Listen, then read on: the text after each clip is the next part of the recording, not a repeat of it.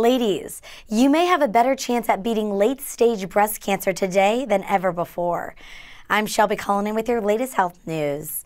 A new study found that stage 4 breast cancer survival and lifespan duration has improved significantly in the last 2 decades, particularly among women undergoing initial breast surgery. Breast cancer is classified as stage 4 when it has spread to other areas of the body, such as the brain, bones, lungs, or liver. Although this stage of breast cancer is considered incurable, current medical advances and treatment can extend patients' lives for several years.